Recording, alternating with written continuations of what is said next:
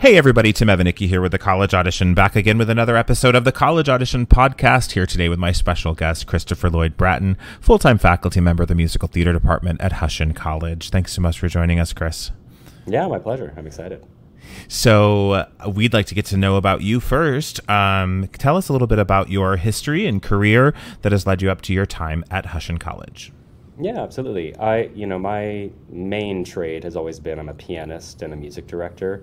I started piano when I was 12 and quickly fell in love with music and musical theater in high school. And that led me into college, where I studied musical education for a little bit and then left to move to California and chase my dreams. But what those dreams were, I wasn't quite sure. I knew I just wanted to do something in the arts, something in music. I ended up going back to school at the Musicians Institute in Hollywood, and that's where I got my bachelor's degree. And right after finishing at MI, at the Musicians Institute, I started working with a cabaret company in Los Angeles called Upright Cabaret, and I was their music director for a few years. Then I broke off and started co-founded another production company. We did a show called For the Record, where we took soundtracks from films by a particular director and turned them into a live theatrical experience. So I was the music director and arranger and pianist and co-founder of that company. And then, I started transitioning into teaching. I kind of fell into it backward. I was first an accompanist in the classroom, but eventually rediscovered my love for teaching. And now that's what I do full time. I do still perform and music direct, but it's more intermittent. My main gig now is teaching college, and I work for Hussian College. Great. So at Hussian College, right now you're sort of at the helm of the program, and before we started recording you mentioned that is an interim position, but yes. Other than sort of steering the boat right now, what classes are you responsible for teaching at Hussian? Oh gosh, just about all of them. Well, yeah, that's not too much of an exaggeration. I've been at Hussian now for, I think, 6 years. And I'm kind of deeply embedded in the musical theater department. I've designed a lot of the curriculum that is musical theater centric and music centric. And I teach a lot of those classes, but I kind of get placed wherever I need to be, wherever the adjuncts aren't, So I teach music theory, I teach voice, I teach musical theater performance, I teach actually a series of collaboration courses and also a story lab. I'm trying to think what else. A vocal techniques class. I think I mentioned voice. Yeah, so it kind of runs the gamut. Yeah, you really do teach just about everything there. It sounds like at least we picked the right person to interview for this. Yes, I know the department well, yeah. So within the musical theater department there, what is the degree or are the degrees that you offer? We offer a 4-year bachelor's degree, and the title of the degree and the program is Contemporary Musical Theater and Film. And that tells you a lot about what sets our program apart from maybe other programs. So is that a BFA, a BA? BFA. It is a BFA in Contemporary Musical Theater and Film. That is quite unique. I don't know that there is any other BFA Musical Theater and Film degree out there. So we're going to break that down a little bit later, exactly what that means, because that sounds like a lot to cram into one degree. But this is the point where I usually put, as we transition into talking more about the program, I put my guest on the spot a little bit and ask for your elevator pitch. Somewhere around 60 seconds. Why should students and parents listening to this consider Hussian College? Well, I think it actually does come down to the name of that program, Contemporary Musical Theater and Film. I lean into the contemporary because what we mean by that is the musical theater industry as it stands today, and I'm sure anyone who has their finger on the pulse of musical theater in 2022 and the past 10 years has noticed a paradigm shift in terms of what it means to be a musical theater performer. You're no longer just a triple threat. Now you're, I say, a quintuple threat. Oh. So you are singing, acting, dancing, and you are also an entrepreneur. and you are also a film savvy person, right? Meaning TV film, right? Yeah. Look at all of the movie musicals that have come out and that are going to come out. It's now like the hot thing in Hollywood to create movie musicals. Think of all of the musical theater performers who have crossed into television and being a recording artist. So that's what we're trying to prepare our students for, is the contemporary musical theater artist. Yeah. Isn't it funny that when we were kids, like a movie musical seemed like such a thing of in the past that never happened? And then, I mean, I remember I was in college when Chicago came out, and I remember I saw it in one of the big movie theaters in New York. I don't remember which one. I think maybe Lincoln Square, and it was the big 2-level. There was a balcony in the movie theater, and we all leapt to our feet and applauded at the end of the movie. Like, that was such a brand new thing, and now movie musicals are like, yeah, they're doing another musical. I think that's funny that everything sort of comes around. Thing, yeah. It's so interesting. And now like big Hollywood people are like straight actors are getting in on the game, right? Like, for better or for worse sometimes, but yeah. So tell me then, if I am a freshman going into the BFA Contemporary Musical Theater and Film, what does that first year look like as far as my class schedule? Sure. Yeah. There's maybe a little bit of flexibility, but not much as a freshman. We try to stick to the plan to get you off and running, off on the right foot. So you will definitely be in a musical theater performance class where you learn some foundational skills that set you up for our later performance classes. You'll be in acting classes. You will be in a voice class. Both a group vocal techniques class and then a private lesson. You get a private lesson every semester. You will also be in a dance class and a freshman experience class, and I'm trying to remember if there's anything else. I think that about covers it.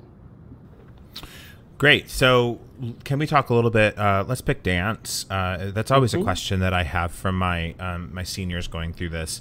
Tell us about your dance program a little bit more. Are there opportunities to level up? What styles of dance are they taking each year? Just elaborate on that a bit more. Yeah, so we have quite a varied dance department, and we collaborate with our dance department. So we do have our MTH and musical theater, our MTH courses that are dance specific, but we do placements. So if someone is completely green, not skilled in dance whatsoever, that's okay. We've got those kind of entry-level courses. But if you place higher, you can place into higher level dance classes, or even into the CDN, the dance department classes, which are a little bit more challenging, technically more demanding. And we offer ballet, definitely, for, I think the first 4 semesters, 4 or 5 are required, because that's kind of the foundational technique. We offer tap, hip hop, jazz, funk, ballroom, musical theater dance, contemporary. I'm trying to think if there are some others. I think those are the main ones that we require. And then we also have some other ones that you can take as electives, like world cultural dance, for example. And that's an evolving department as well. Sometimes we get some new courses in as electives based on what instructors we happen to have that year. So tell us how the and film part comes about in that degree. Yeah, well, in one very obvious way, you'll notice if you come to our campus, because we're not a traditional college campus, we are located inside of a film lot in Los Angeles. So in the center of downtown LA, there's a film lot called Los Angeles Center Studios, LACS. Right now, they are filming The Rookie and the new Fatal Attraction. This is where they filmed Mad Men, the whole series. So a lot of stuff happens here. And sometimes you run into interesting figures in the hallway as they're crossing to set. I'm looking out the window here and I see giant sound stages. So it's an odd, it's not your conventional college quad, right? So that's one way the and film comes in. In terms of the actual program, we do a lot of camera work. We do a lot of kind of TV and film forward classes where we are prepping you to work on stage, but also on film. So you can do both of those avenues. And as an actor and as a musical theater performer. So straight acting and musical theater. How did, you may not, I'm putting you on the spot here too, because we didn't talk about this in advance, but how did the musical theater program sort of come to be at Hussian? Because didn't Hussian start out as a film and television program?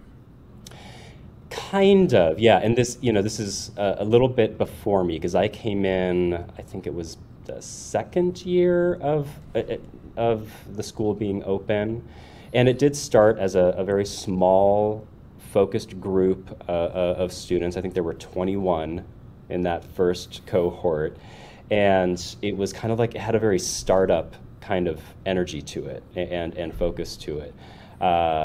It still had the same four majors, but yes, it was very, film centric and Hollywood centric in terms of its approach. Mm-hmm. It started out as Relativity School. That was the original name. And then through some kind of changing of the guards, it went through a studio school title for a minute. And then eventually we adopted the name of our accreditors all along. They were the ones who we got our accreditation from, Hussian College. And right now, we're part of a larger group of colleges across the nation. And there's kind of a rebranding going on throughout the whole corporation. So that way it's all got the same name and marketing. So we're all Hussian College now. So a bit of a changing of title there. But, mm-hmm. We've always had that kind of, scrappy, off the beaten path type of approach to your standard performing arts majors. We're not a pipeline to Broadway, I would say. Our dean likes to say we're a maker space. You come here right. to make things, get your hands dirty, to be the autonomous kind of creator with a capital C. Mm-hmm. So tell us about performance opportunities, being that it's very much a hybrid film mm-hmm. and musical theater program.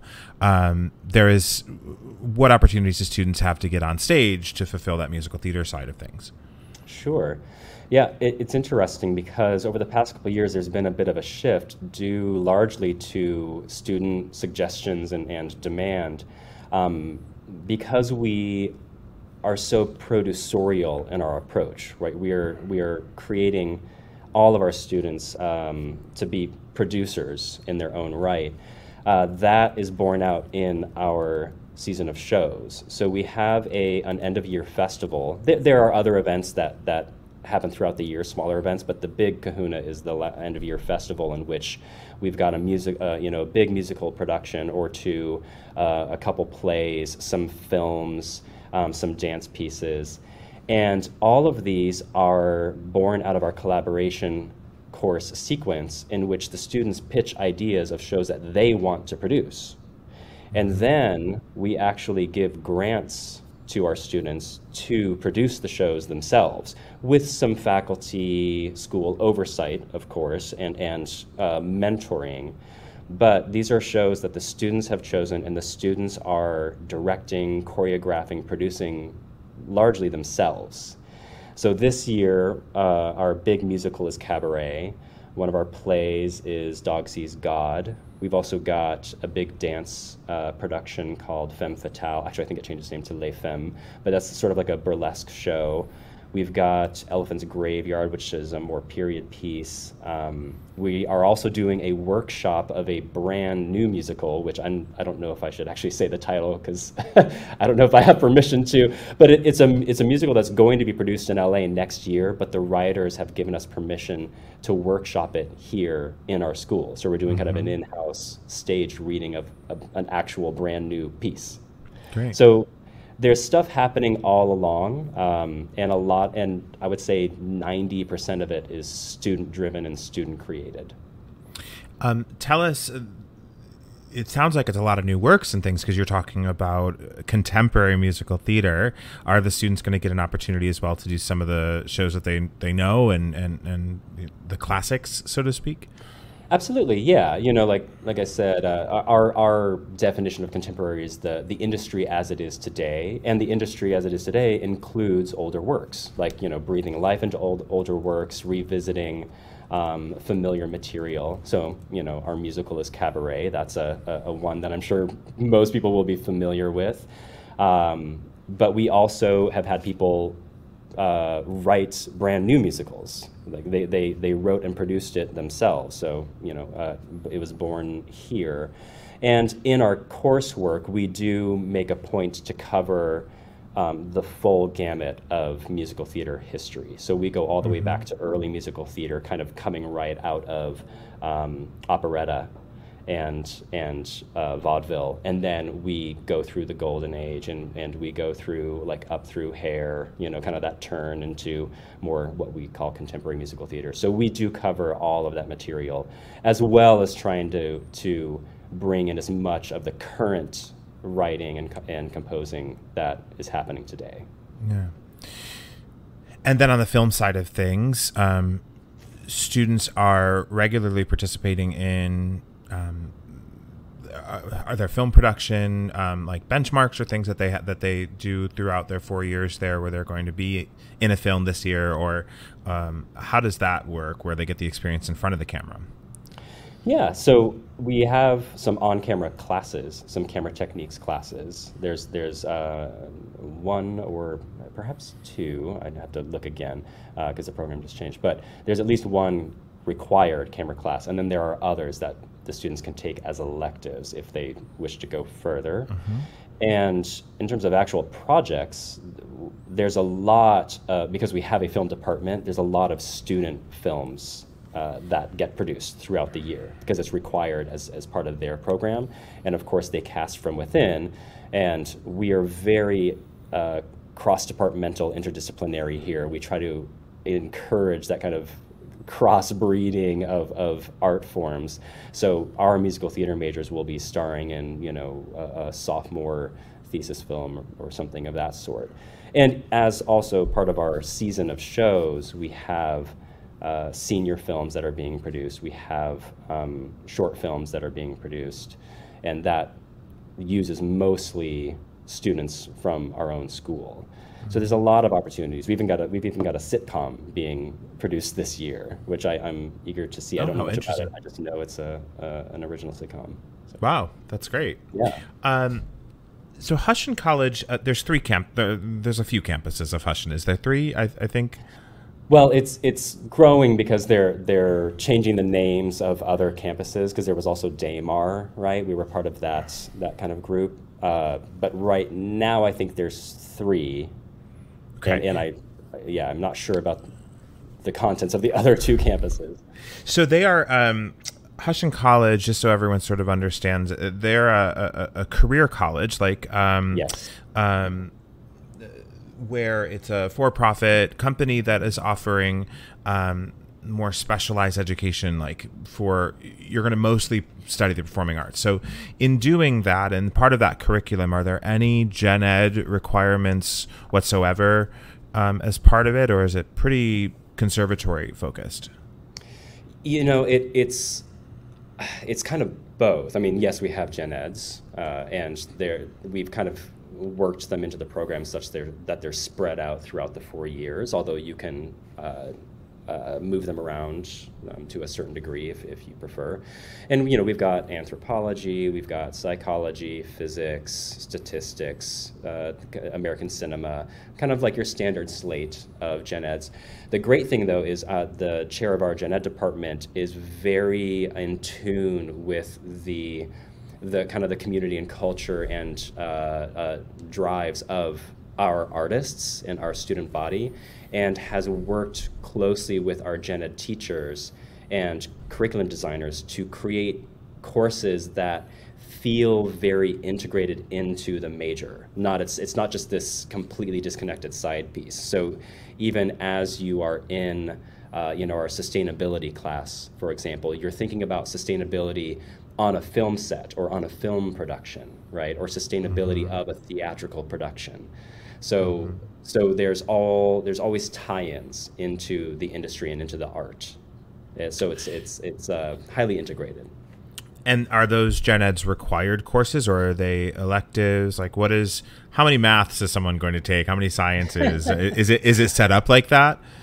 They are required, and we have like a pre-fee menu of gen eds. I think there's 10, and like I said, they're spread out throughout the 4 years. So sometimes you take 2, sometimes you take 1.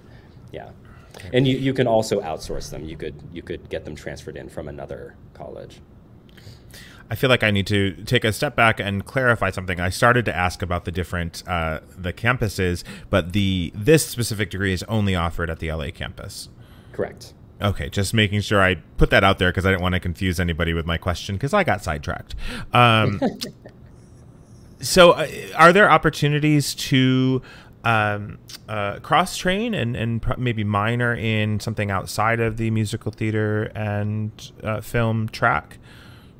Absolutely. Yeah, this is actually one of the big projects we've been working on over the past few years with our program updates, is trying to reduce the number of required courses and increase the number of elective spaces that you have in your schedule. It largely shows up in the junior and senior years, right? We try to get your required courses in there in the freshman, sophomore year, get those fundamental skills out. And then you start to clear up some space, and you can kind of unofficially minor in other topics. So we've got some people who get really into dance, right? And they start filling up with some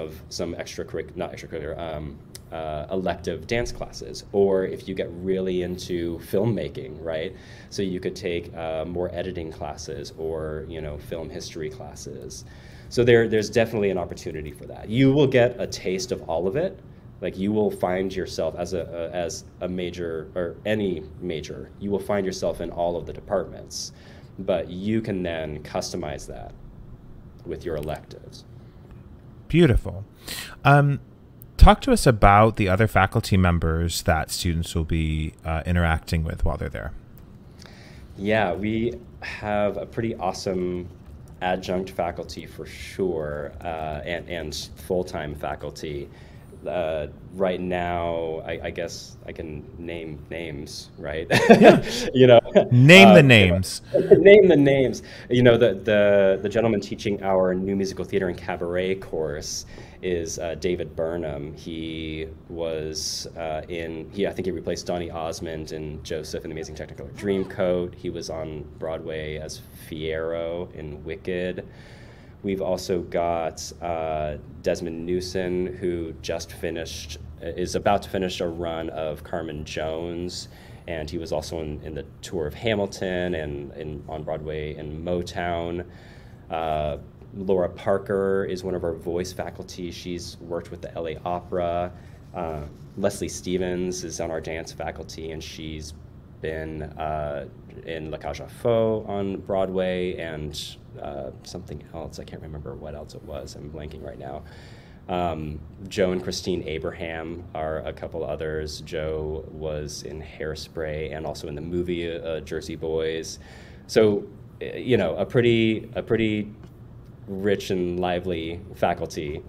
Sure. And it's always updating, because we work with people who are still working, who are still in the industry. And what about some student success stories that you have? Yeah, it's we've definitely got a few. We are still a young college. I want to remind people. So, we've got our graduates who are just now entering the field and starting to work. But even now, like one of our seniors, our current musical theater seniors, just finished the tour of the prom, which was pretty awesome. We've got another a graduate, Daisy, who was in La Mirada's production of In the Heights. Kelsey, another graduate, she's currently doing a production of The Wild Party. Anthony, he has done a couple Lifetime movies now. So, and Johnny Cassidy is one of our graduates who wrote and produced an original musical while he was here, and that was in the LA Fringe Festival as well. So they're starting to get out there. I think, give us a couple more years and we'll have a couple of household names. Sounds like it. So now I normally tell you or ask my guests to tell us a little bit about the campus and what there is to do in the area, but you guys are plopped down right in the middle of Los Angeles. So this could be a very long answer, but I'm going to let you take a crack at it. What is student life like? Like, we can also, I'd actually be interested to know a little bit about like student housing and things like that, because you are an urban campus on a film lot. So what is student life?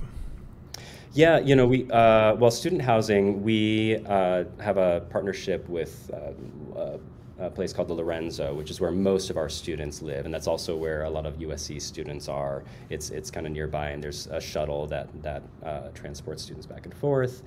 But not all of our students live there. Some find housing elsewhere in LA. I mean, it's a big city, so you have a lot of options. And then we do have some local students who still, live at home or, have a place of their own nearby. Student life, like I said, we are in the middle of downtown Los Angeles. It's a pretty vibrant city, and LA has got a lot to offer. I mean, gosh, I wouldn't even know where to begin. But we've got Hollywood, we've got the Valley, we've got downtown, we've got the beach cities, and our students are definitely sightseeing and exploring all of those places. Downtown is pretty great because over the past 10 years, LA has really invested a lot in downtown. So there's a lot of great stuff down here of businesses, restaurants, shops, entertainment, and like I said, we are inside a film lot. So the day-to-day is kind of unique because you're walking through sets and through live productions. That's kind of the experience. Sounds like an exciting experience. Yeah. Let's transition now and start talking about the application and audition process. So I will, because this is not a cookie cutter university program, I'm not going to ask you any outlining questions about the application and audition process. I'm just going to sort of let you dive in and tell us what that process looks like. Sure. Yeah. Well, I do know that things got a little turned upside down when COVID hit, right? So that was not a representative year, but normally we would get upwards of 1,000 applications overall. And I do know that we aim to keep our school relatively small. We like, small focused classrooms. We're not aiming for just expanding indefinitely. We like it to be kind of a focused community. So maybe around 400 students is the ideal size. Our application I would imagine, is pretty standard. So we want to see you sing, we want to see you act, we want to see you dance. And we're also looking for some writing samples and to get to know you as a person and what your perspective is on life and what your vision is for your art. So we are looking for, perhaps it's easy to say, kind of the non-traditional student, right? Like I said, we're not a pipeline to Broadway. We're looking for people who want to be creatives, who want to be have that entrepreneurial spirit, who want to. There's a term that our dance chair has coined here, to be a slash, right? So you're this slash this slash this slash that, right? So she calls them slashes. So we're looking for slashes. Is really the core of it. Others would say multi-hyphenate. Multi-hyphenate, slash. Yes. That's the first I've heard of slash. Kind of what do you mean when you say that you want to get a writing sample? You mean essays, like it's part of the written application? Mm-hmm. Yeah, there's a personal essay, and there's also what is I can't remember the exact the exact prompt, but it's sort of like kind of a moment that was kind of transformative or formative in your life, right? Specifically, I mean, I actually don't think it's specific to art. I think it's a little bit more open. I'd have to go look and see what the language is. But yeah, it's we want to see how you view the world and how you view your future as a musical theater performer. And do you have to pre-screen or anything before you set up that live audition? I don't. So live auditions, we do everything virtually. Yeah, we do live events. I know we have recruiters that travel around the country and pre-screen. It's not an official pre-screen as far as I understand it, but do engage with students, prospective college students and applicants. But I think the entire application process is all online. Now, students do often come to campus to do a tour, to visit, to audit a class, and so you can definitely do that and meet the instructors, meet the team, but that's not required. You know, like you don't have to do that. So there's several applicants that we have accepted, and you know we didn't officially meet them until orientation. So you mean like I think you do? I think I saw you at SETC a couple years ago. Like you do events like that around. Mm-hmm. Okay. Yeah, and I know that they've been ramping up our marketing and admissions team and recruiting team. So there's probably going to be a lot of new stuff happening this year that even I don't know about yet. Great. So we usually wrap up our podcast with a question for our guests, and that is, what is something that you're looking forward to at your program this semester? What is something I'm looking forward to? Well, gosh. You know, what I always look forward to is just student growth and kind of student epiphanies, if you will, when things kind of unlock for students, because I think that is the ultimate confirmation that what we're doing here is working and that it's valuable for our students.